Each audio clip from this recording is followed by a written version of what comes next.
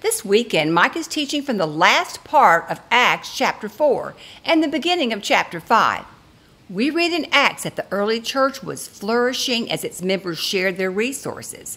However, a hard lesson was learned about giving with a godly motive.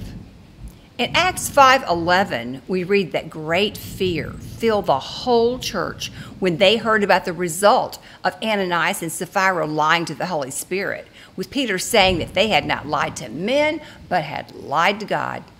A hymn that goes well with Acts 4 and 5 is, "I Sing the Mighty Power of God." I love the backstory of this hymn. Isaac Watts wrote the lyrics when he was 19 years old to the tomb Ellicombe. Isaac complained to his father, saying that hymns in church were boring. His father challenged him to write something better then, and from that challenge, a hymn writer was born. During his lifetime, Isaac wrote over 750 hymns, including "Joy to the World," "O God, Our Help in Ages Past," and "When I Survey the Wondrous Cross," just to name a few. Please sing this powerful song of honor and praise along with me. I sing the mighty power of God.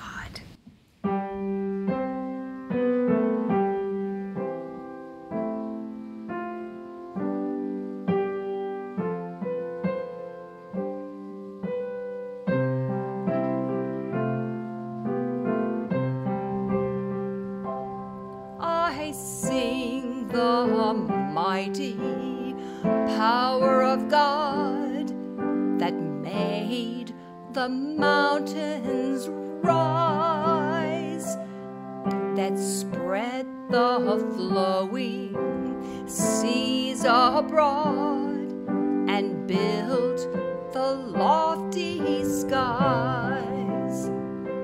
I sing the wisdom that ordained the sun to rule the day. The moon shines full at his command, and all the stars obey.